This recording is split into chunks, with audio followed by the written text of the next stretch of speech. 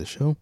It is January 31st, and the SEC released some new FTD data, so I'll be plotting that and showing you what that looks like. Let me start by saying I'm not a financial advisor. This is not financial advice. This information is intended for entertainment and entertainment and educational purposes only. So let's start by looking at some pricing of metamaterials. We see that the stock is up 12% today, ending the day at about $1.67. It did this under light volume though.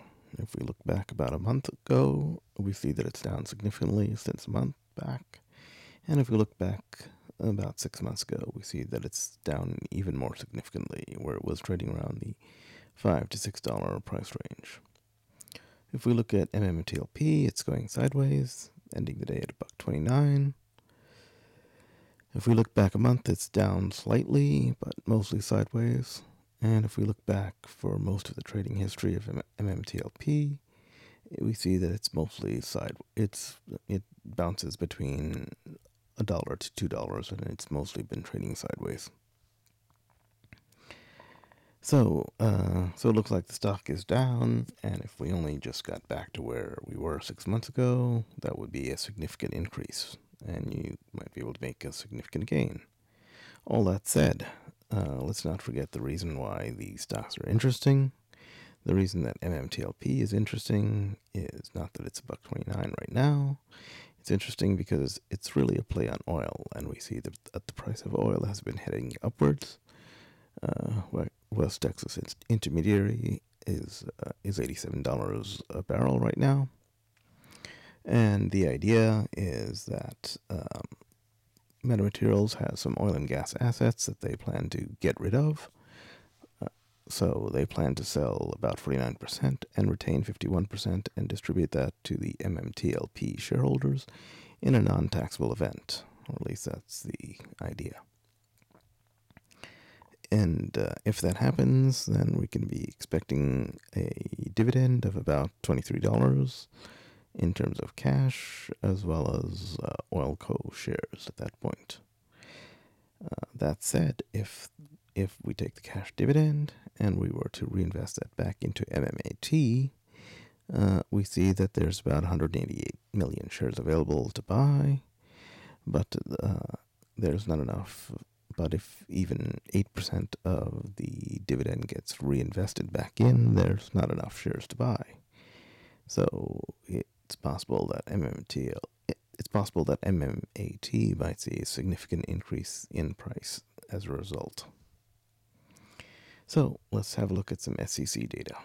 So as we can see, they have some new failures to deliver for the first half of January 2022, and it's available for download.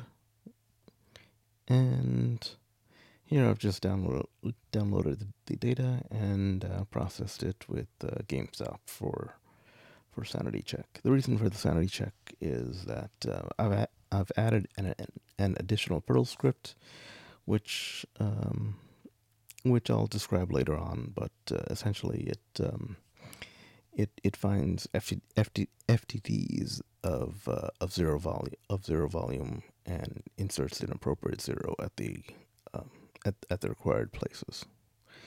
There aren't that many zeros that were inserted, as you can see, but they are there.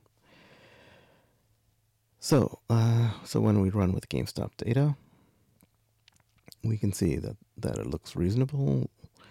The first from January of 2021, we see that there's a large number of FTDs, and the rest of the year there's not that many FTDs at all, with occasional spikes here and there. So if we zoom in on the November till the last FTDs that were presented by the SEC, we see that the data looks like this, and the newest FTD information that we imported in is highlighted in yellow. Okay, so let's have a look at metamaterials, stock symbol MMAT, in terms of FTDs.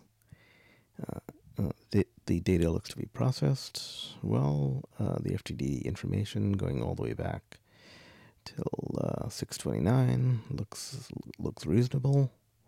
If we zoom in on just the November time, from November till the last FTDs that were presented, we can zoom in and see that the data looks like this.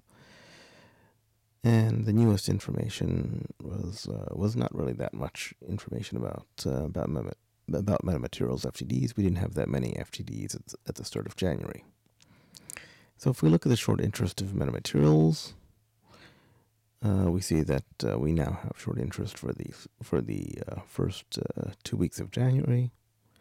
And if we were to plot the short interest, we see that it's overall rising with a slight decrease at the start of January. Compare that to the price. The short interest, the last column of short interest, corresponds with the first half of January. So we can see that the large amount of short interest there could be said to cause a large drop in price of metamaterials at the first half of January. So if we look at the FTD data for MMTLP, there's not that much data, but it's there. We can see what it looks like. Here's what it looks like in a graph form, going back all the way or zooming all the way till from November. We see that it looks like this. And we look and we see that the newest bit of information looks to have almost near zero volume of FTDs. So it's not very much. It's quite interesting. If we look at the price action of metamaterials, we see that first week in January looks to have very light volume here as well too. However, we're expecting heavier volume in the last weeks of January, and so we may expect to see some FTDs increase with the next release of data from the SEC, which is in about 2 weeks. So that's it. So let me end the video by saying I'm not a financial advisor. This is not financial advice. This information is intended for entertainment and educational purposes only. Goodbye.